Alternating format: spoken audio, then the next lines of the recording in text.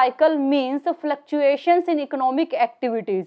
For example, fluctuation in employment, fluctuation in output, fluctuation in prices. Because of these fluctuations, so many ups and downs comes in economy, and these ups and downs will be called business cycle. There are four important phases of business cycle: expansion, peak, contraction, and trough.